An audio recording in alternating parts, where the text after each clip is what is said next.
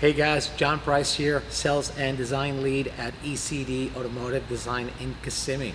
Pretty excited to showcase today Project Ghost Rider, which is probably one of the most aggressive D130s we've done ever.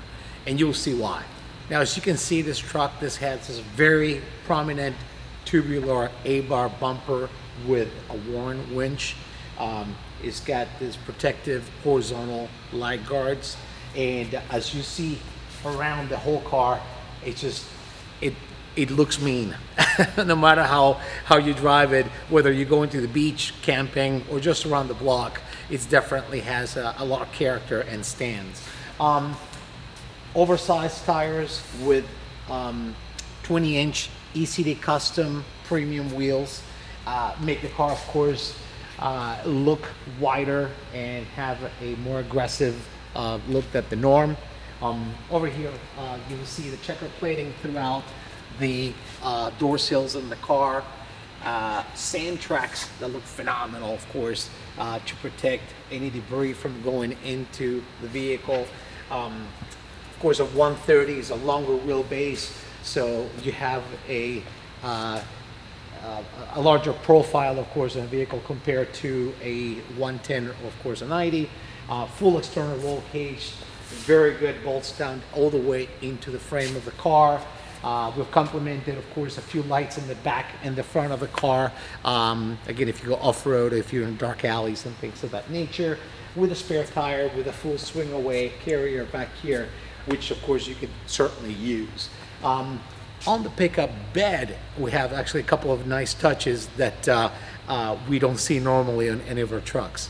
Now, in this particular truck, of course, we have sprayed the entire bed with a Raptor liner or Linex coating for better protection against the elements.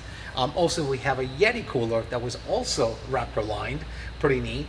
And you have sitting pads that you can use, of course, if you're going to the beach and you want to hang out and have a drink back here, or simply enjoy, you can certainly do that with something like this. Now, on the inside of the truck, we have a more luxury slash sporty look with black spinny back leather throughout and red stitching as a contrast. Also have a flat bottom steering wheel in here that gives you more of a feel of a race car, so to speak, but it blends well with the rest of the interior.